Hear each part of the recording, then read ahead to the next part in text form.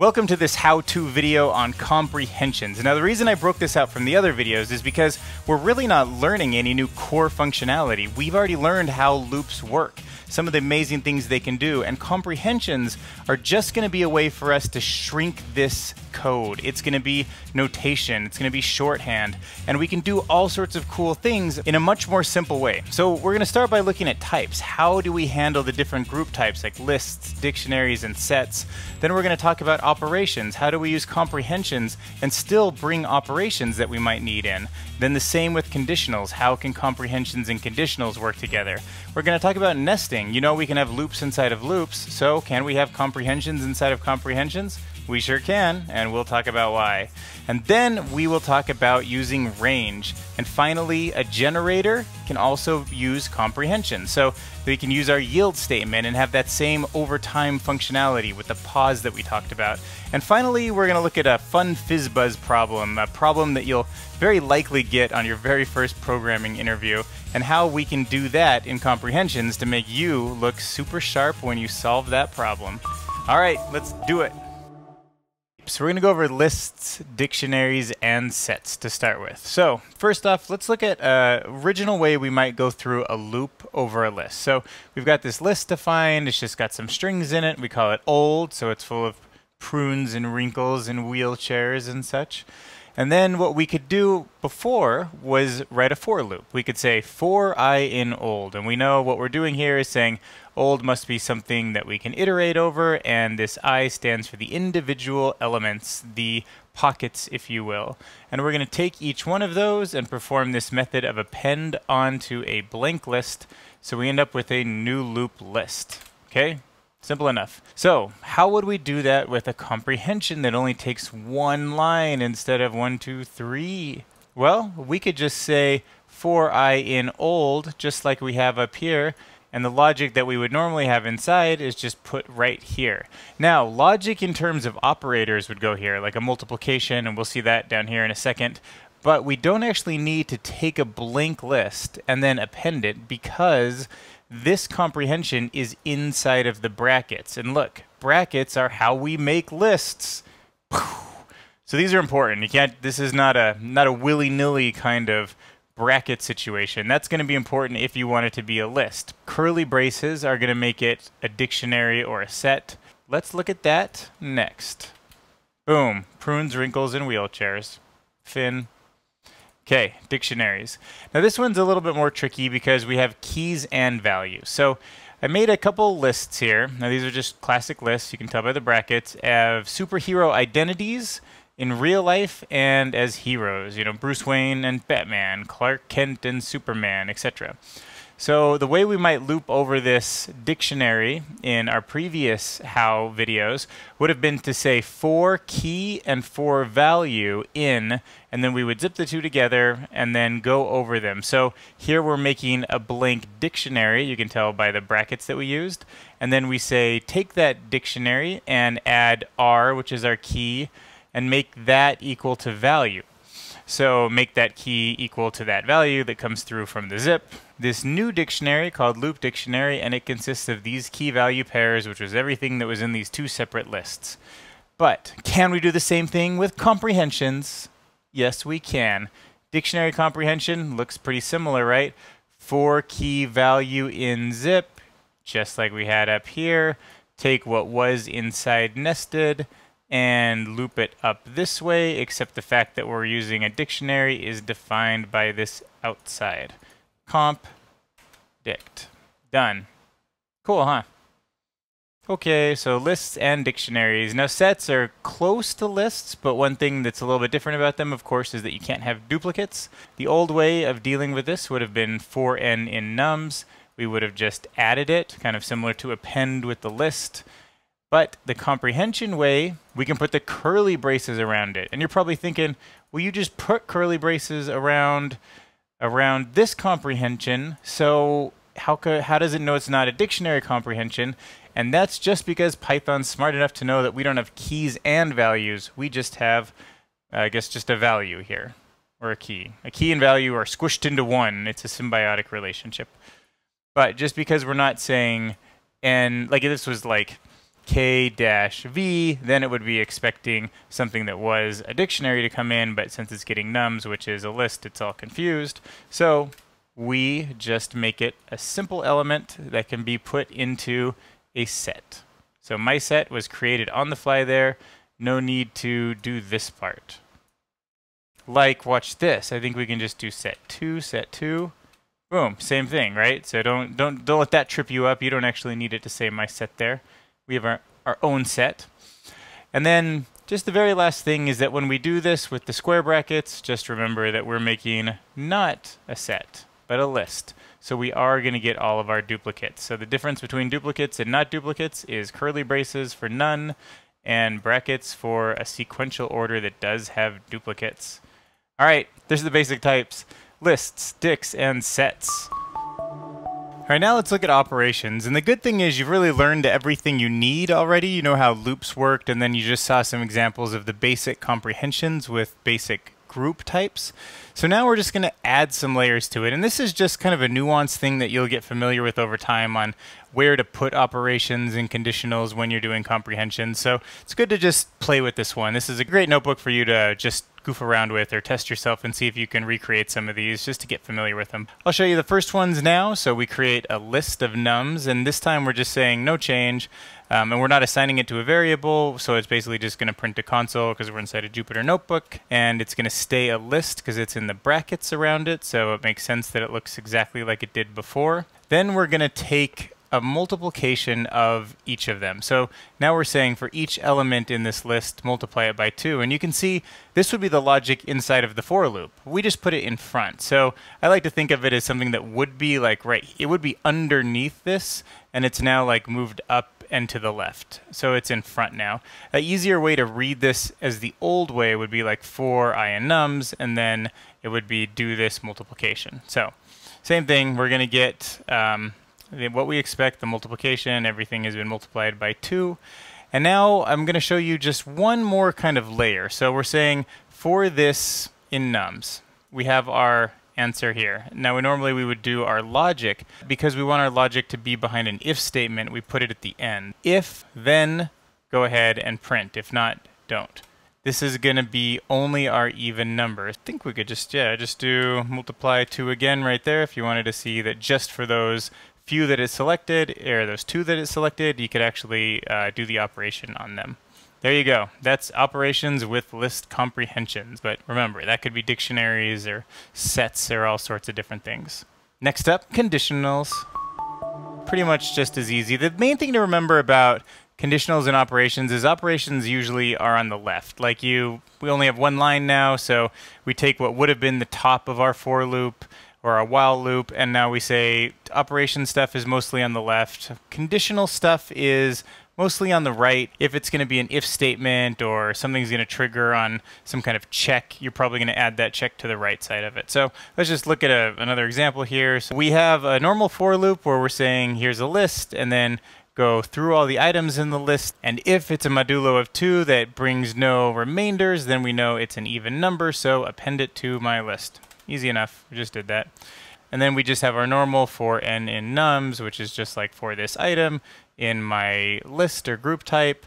Then we have our if statement, which would, normally be down a line, but we're going to keep it in one line because we're doing comprehensions.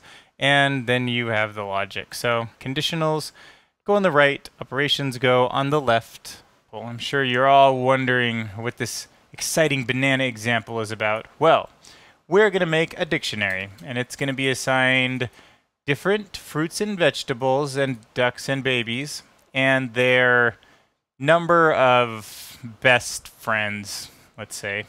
So we have the key value pair separated by the colon. Of course, the comma changes the elements, and the colon signifies the relationship between those two. Now, one thing we could do in a normal function is we could pass in both this dictionary list and then this custom value that's asking for a string. Okay, now this string is going to go into a function called starts with. Okay, this is a method that's just built into the string function. And one of the things we can do is put one of these dictionary comprehensions in the same line as the return. So look at how convenient that is. We've got this function that is pretty complicated. It's bringing in a dictionary. It's saying for these key value pairs, sort them by only the ones that start with the letter B. Even though we have apples and carrots, we don't want those. We just want bananas and baboons and babies.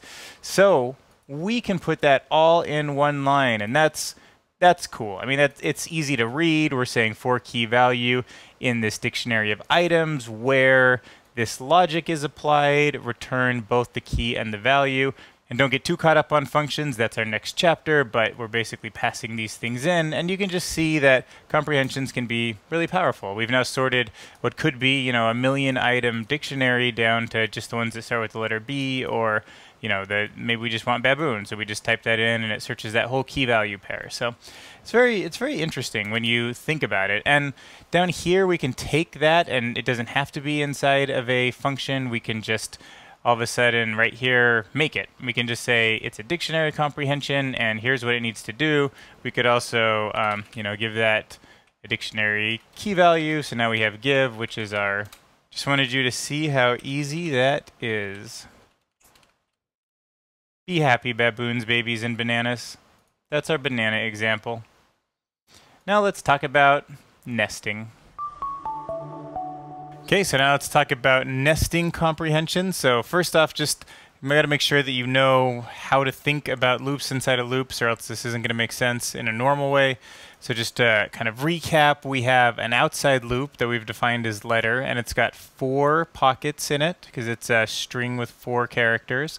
And then inside of that is another loop that has 4 pockets also. This time it's numbers inside of a list, but it's the same thing. So we can think of this as running just this outside loop once for A, and then what is inside the loop? Well, a whole nother loop that goes through 4 times. So we'll expect just for A to get 1, 2, 3, 4, and then just for B to get 1, 2, 3, 4. So you can see that's exactly what we get. We get 4 A's and then 4 B's and 4 C's. Okay, and then just to kind of get your head around it, if we add the print line up here, so that it's not inside of the second loop, we get it just once, because that's actually what's happening. We're doing it once, but we get these, you know, 4 times that it prints out.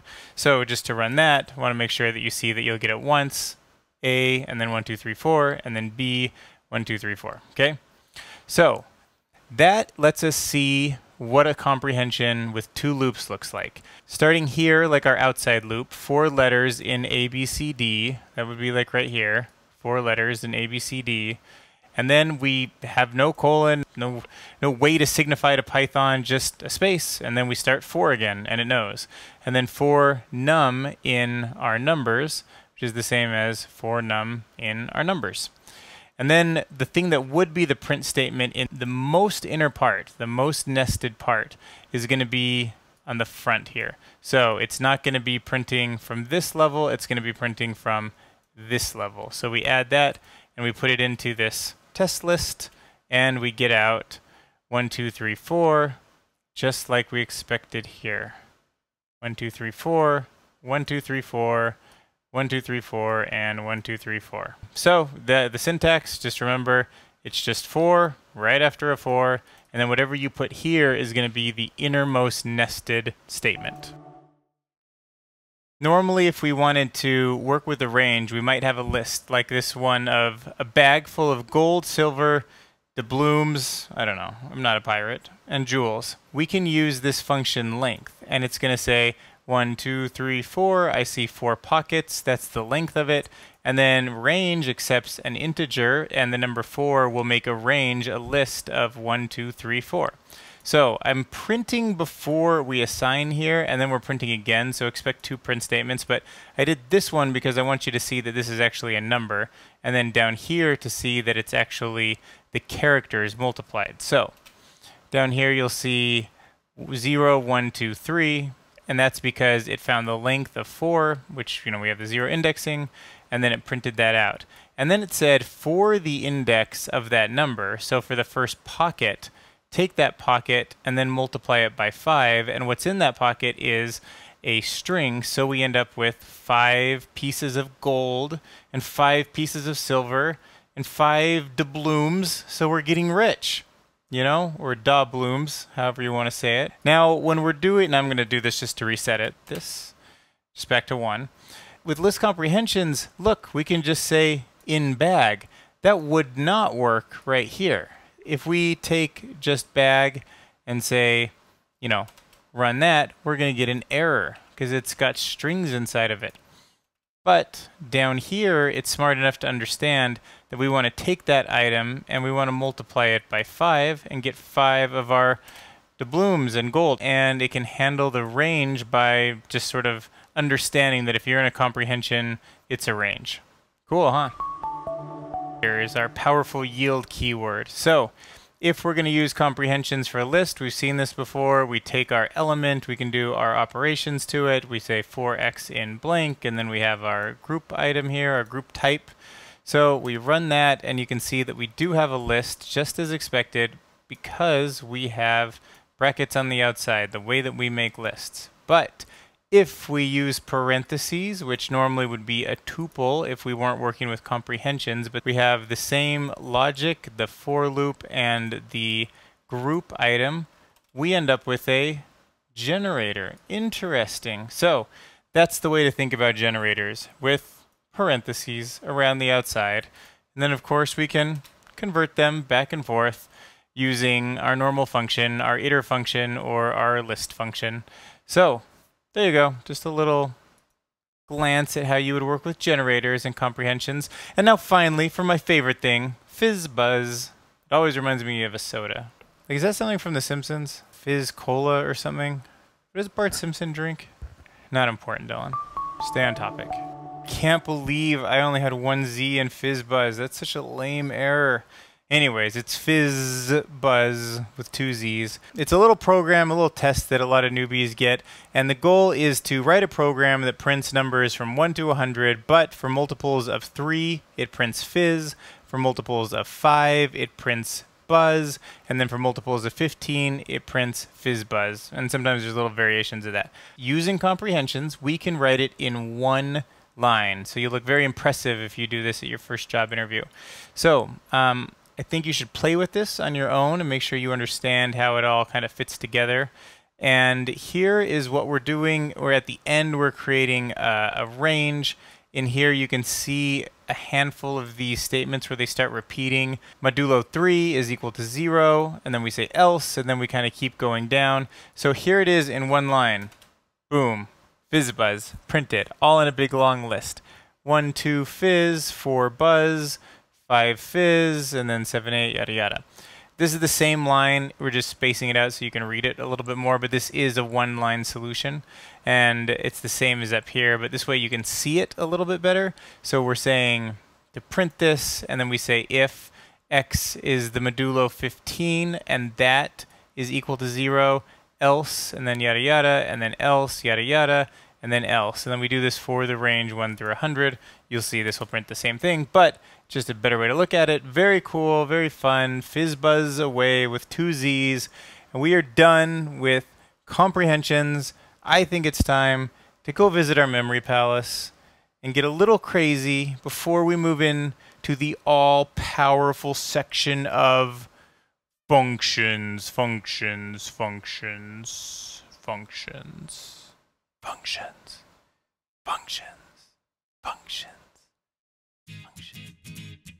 Subscribe to our Mnemonic Academy YouTube channel for daily uploads that will help you learn amazing concepts through effortless associations.